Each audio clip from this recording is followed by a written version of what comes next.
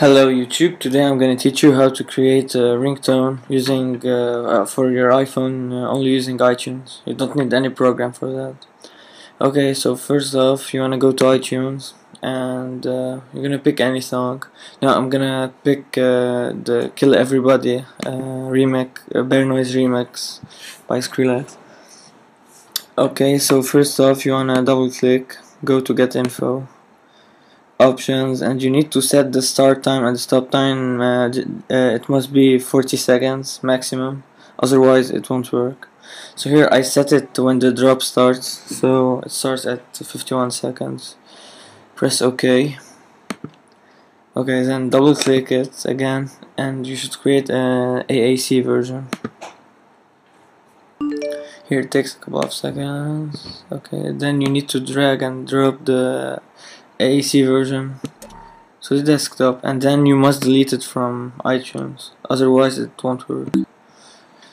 Remove to trash. Okay, then you must to go to the version you put on the desktop, rename it, and instead of the A you must press R, so it's M4R format, and use that M4R.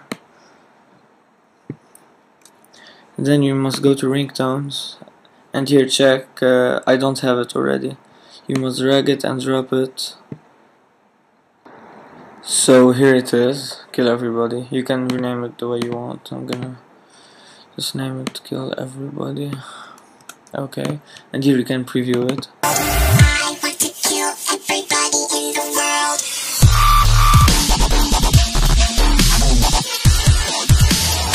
Okay, so that's basically it. So now I'm gonna sync it to the iPhone to show you guys that it actually works. So okay, select all ringtones. Now I'm gonna sync.